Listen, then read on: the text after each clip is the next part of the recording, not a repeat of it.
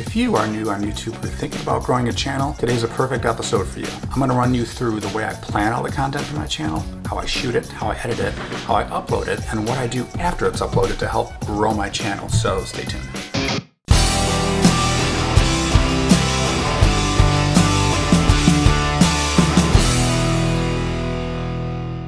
Hey everybody, it's Nick from Guitarist. Welcome back. Today I'm going to talk to you about the whole way that I actually make this channel. The majority of time you see me, I'm actually playing guitar, I'm doing something, but I'm going to talk about how I get to that point and all the behind the scenes things. First of all, let's go through planning.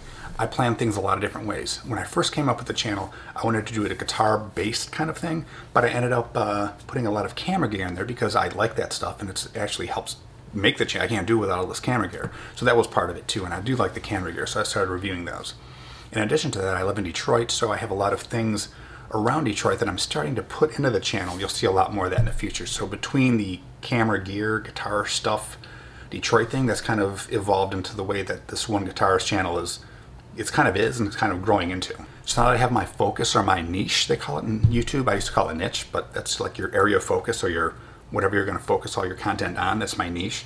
Now that I know that, I can actually plan things. So the way I plan things, I'm always coming up with ideas. I'm either writing with notebooks. I have a Trello list that I'm always putting things in, not just for this channel, but for everything in my life, my vacations and work and everything. So I can make lists, I can do various things with them, drag them back and forth, write notes on each thing that I put in there. So me, I have an endless amount of ideas for the channel, but what I do is, the way I get that is I can't forget about it, so I have to put it in a list. So that's the first thing I do, is I put all my ideas in a list. Now that I have them in a list, I just need to figure out when to do them. When I first started the channel, I was doing maybe about one a week. I did the vlog thing for Christmas, and I did it every day, which was really good because it helped me get pretty fast and pretty good at refining these videos. Now that 2019's out, I'm going to be doing these 2 times a week. I'm going to be doing them every Tuesday, every Thursday at 4:30. So I have my regular schedule that I'm committed to every week. And I'll probably do a Saturday thing as well too, but it's going to be at the very least those 2. Now when I shoot content, instead of doing plan, shoot, deliver every single day, I'm starting to get to the point where I'm producing things a little bit more in bulk. So like when I'm doing the video series for the acoustic performance notes, I shot like 6 of those in the course of an hour or so. And then I just kind of edit them and then release them as needed. So that's what I'm going to start doing with most of the stuff. I'm going to kind of like shoot a lot of things in bulk, and there'll be some one-off shows here and there and some vlogs that I'll just do that day and then upload it that day, which I've done, I think was last Saturday. But for the most part, I'm going to be a little more efficient with these. Right now I have everything planned and shot like about 2 weeks out, so that's a pretty good cushion for me, because if I get busy with something, I actually have other things that I can that already uploaded and ready to go, but they're just not live yet, and I can just push them live or schedule them to a certain time when they will go live whenever I want. So that's a good cushion to be in right now. Okay, so that's the planning. Shooting. How do I shoot these things? I've talked about my Fuji X-T2 quite a bit, and I haven't done a review yet, but I plan to. But the majority of photos and videos that you see on this channel are done with this Fuji X-T2 camera, and I have the kit 18-55 lens, which as far as kits go, it's the best kit lens like ever made in my opinion. It's a fantastic camera, a great lens. There's a lot of different Fuji film simulations on this, so it's very creative. Like for instance, for Vlogmas, when I was doing the black and white thing, I shot that like that on this Fuji, and I used the Acros film simulation with the yellow filter on it, which gave it a good, rich, black and white, high contrast look to it, and I love that. I shoot a lot of photos in that, and a lot of videos in that as well too. The majority of times that you see the color videos that I take, it'll be with the, I think it's called Classic Chrome. That's my favorite. It can get real colorful. Fuji colors are great, but the Classic Chrome just is a little bit, a little desaturated, but it's a really good with the contrast. It's just a really good look. The majority of color shots that you see all over on this channel are done in Classic Chrome, and I really like that a lot. My microphone, I've been using, I did a video demoing a lot of different microphones back then on the channel, and the one I've been using 90% of the time is this Movo XVR10. It's fantastic, it's nice, it's small, it works well, and I always have, that's my core right there, is this Fuji X-T2 with that Movo mic that's on it. That's a really good setup that I like a lot. I don't see myself changing that anytime soon. Now for formats, although this Fuji X-T2 can take 4K video, I'm just shooting 1080p for here, and I'm shooting it at 30 frames per second. I've done 24, I've done 60. 60 is fine for a lot of things. Also shooting 120 frame per second, so I can really do some cool slow motion. I can shoot it at 4K, but it's a waste of space. It's a waste of processing time, and it's completely unnecessary for YouTube. Tripods. I use this Manfrotto tripod sometimes when I need something at a lower level, or if I'm holding it like this, if I'm like a selfie stick walking around with it. Now when I'm not using it that way, I have this Velbon tripod that I bought like many years ago. Right now it's at its lowest height, it's on a table. The way that I like to shoot, it's like my eye level, but a little bit up looking at me. And I talked about that as far as tips. I don't like table video cameras or table-based camcorders or webcams or whatever coming up at you, because I don't think for most people that's not a good look to be coming up at you. It's not very flattering to the person on video, and what's behind you ends up being like a ceiling. It's not a good shot. It's a much better shot if you can see what's behind me, and even maybe a little bit up and down, because it's a better shot behind me to actually frame the video more. It's just a little quality thing. It just looks better. So that's my camera, that's my mic, that's my tripod. For lighting, when I'm down here, I have a regular table mic right over here on my left-hand side. I added like a little clip-on desk lamp on my left, your right over here, just to kind of give it a little extra fill over here, because sometimes that was too dark to kind of bounce out a bit. And behind me, if you notice, I always have different colors on my desk lamp over there. Those are my desk. Those are neon lights that are controllable. I have lots of different colors, and they can flicker and do all kinds of crazy things. But I usually put them on like some kind of solid color for this. Originally, I bought that for my TV upstairs to put behind the TV so it looked kind of cool. And I had it there for about a year, and it was nice. Then I put them behind my bar when I had it in a certain corner upstairs, and that looked really cool because everybody wouldn't hang around the bar. And then when I moved the bar, I didn't have anything to do with the lights because I moved it in the middle of the floor. So I ended up putting them here on my desk, and it turned out pretty well, because now when I shoot video here, I can change that to whatever color I need to, and it's kind of like a nice background color behind me. So that's how I light those up. I think those are about $40, and I bought those about 8 years ago, but they work pretty well. Once I'm done taking all the video, I'll have anywhere from 2 to 30 different video files on SD cards, and I'll put them on my MacBook Pro. At first, I started editing them in iMovie, which is really, really good. It's free software on a Mac, and it's perfect for the majority of what you need for it.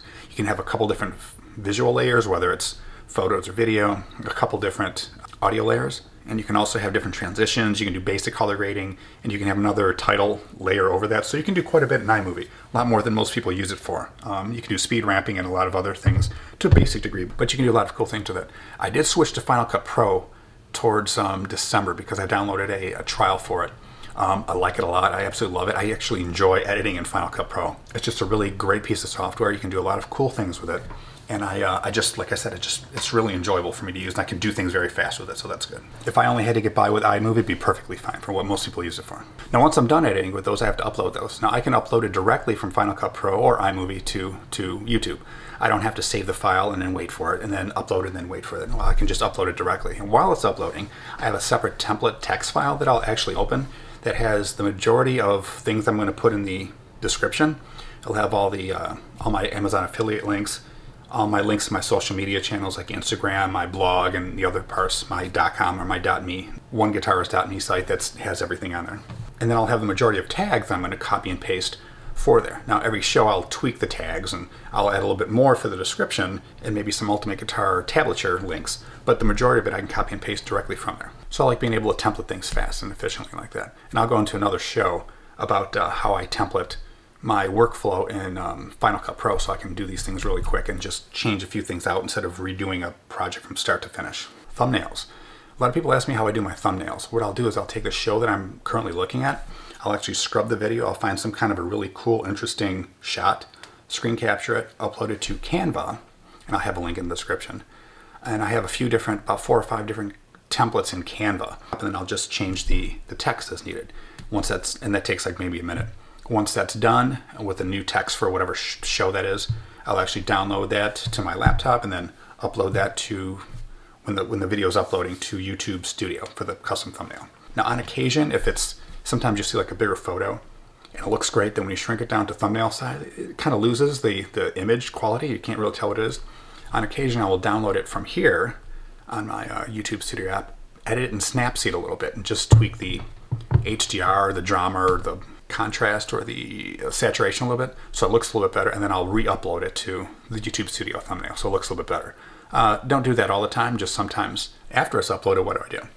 So now that it's uploaded, I have, like, right now I have 216 subscribers, and I subscribe to probably about 500 channels. Out of those 500 that I subscribe to, I interact with a good amount of them, probably about 100 of them, and about 30 or 40 of them almost all the time when they're uploading things. So what I do is I try to find other channels that are kind of like mine, either guitar-ish based, or camera gear, Fuji based, or around Detroit, and content that I would like on their channel. And I'll reach out to them, I'll kind of interact with them, I'll start making comments, nice supportive comments. Sometimes I'll just sub them and let them know I'm subbing them because I like helping out a fellow Detroiter or from one guitar player to another player. And a lot of times they'll sub you back as well too. Now I'm not doing the sub for sub thing because that's an empty thing and people go into that why it's a bad idea. When you just trade subscriptions and you don't watch each other's channel, it does nothing except you have all these subscribers and nobody watches your stuff. What I'm doing is kind of like more of a mutual support thing. And on a regular basis, when you start doing these, people will start interacting with you more and they'll start commenting on your channel more, and you can kind of like help each other grow because you generally have an interest in each other. Now, if just like any friendship and all that, if you are doing that constantly to one channel and they're not doing it back, then what do? You kind of cut back on doing that and you don't do it as much. But after you do that for a while, you'll figure out your core group of people. Like I said, out of my 216 subscribers and 600, 500 people that I subscribe to, there's about a good 40, 50 of us that are always like interacting with each other's channel all the time. And I've got a great group of friends that I've made on YouTube that are really, really cool for that. I'm always looking forward to their stuff and I comment on them, and they're the same with me too. I don't even have to promote things as much anymore because as soon as I just release something, there's a group that's helping and supportive, and I do the same with theirs as well too. And I think you'll find out that the more you reach out and the more you think of YouTube as a community and kind of like friendships that you're building, at least at first, you know, if you get to the point where you have 10,000 subscribers, you can't be interactive with everybody else's channel all the time. But at first, when you're growing, there's going to be a core group of you. At least I feel that's what it seems like to me so far after 2 months and 215 subscribers that are actively growing. You'll start interacting with more channels and they'll start interacting with you, and you'll have your core group of what they call like your tribe, your YouTube tribe, your core group of people that you'll always support each other. And I think it's good to grow that. And like I said, I think it's more of a community. And I'll be the first one to tell you, like about 6 months ago, I didn't consider YouTube anything more than a repository of random videos. You just search for what you wanted to and then you leave. I would use YouTube for song lists because there's a lot of songs on YouTube and I would just have like song playlists. But other than that, I would go on YouTube, I'd like find a video or somebody would send me a funny link and I'd look at it and I'd leave. I didn't consider it a social community at all, but it really is. And at first I didn't, I thought that the idea of the channels was silly. I'm like, these aren't channels. Gee, this is stupid. It's not a channel thing. It's just random stuff. But you know what? It really is a channel. These are channels. Because you have to look at it that way and you have to treat it like that. Like, why is somebody going to come to your channel? As opposed to, first of all, how are they going to find it in the first place? The way you'd search for different thumbnails on Netflix or something. You're scrolling through a bunch of things. Oh, this one looks interesting. So first of all, you have to grab their attention. You have to have a nice looking thumbnail and a good, some kind of branding. There has to be some reason why when somebody watches the end of a video and they see a grid of all the thumbnails, why are they going to click on yours? Does it have a really good catchy title? Does it look great? Does it look crazy? Is it interesting? What's going to make them click on yours? So you have to think about the branding and the advertising. That first impression is huge. And I can do another show like that in the future that talks about the more the detail on how you grow a channel and how you interact with other channels and how you do branding and more marketing. And you just grow it into its own identity so far if you want. And if you don't want to, that's fine. There are a lot of different things you can do on YouTube and you don't have to grow like your own channel. Sometimes you just want a few different people, or sometimes you just want a place to put your family videos, which is fine too. And you don't always have to have them public. You can have them private. If it's private, it's just your account. You have to be signed into your account and you're the only ones who can see it. You can have them unlisted, meaning that it's not really public, but you can send the link out to anybody, they can see it. Unlisted thing's kind of cool. That's kind of, some people do that and just send out videos when they need to here and there. I've used that before I started this channel, to have a couple tests that I would send out to just a few people so it wouldn't show, but I could send links to people out to get feedback. Like, hey, how does this look? How does this camera angle look? And I'll send out these video tests and I would get feedback from them. So I used it for that. And then there's also the public thing where as soon as you have it, the public can find it. Now, if you're a small YouTuber, it's going to be hard for you to be found in 80 billion or whatever people, but if you want to be found and if you want to grow your channel and reach out, there are a lot of different ways you can do that, some of which I described on this show right here today, and some of which I'll get into more in later episodes as well. So anyways, to wrap it up, if you liked the video, let me know in a comment below. Also, let me know if I should do more videos like this in the future. I've been getting asked to do a lot of them, so I figured I'd do this one, and I'll probably get into more detail, but let me know what you think. If you would like to see more of this on the channel, or if there's anything else you think I should cover on the channel that's Detroit-ish, or camera, video, gear-ish, or guitar bass-ish. Anyways, thanks for tuning in. I really appreciate it, and I'll see you in the next video.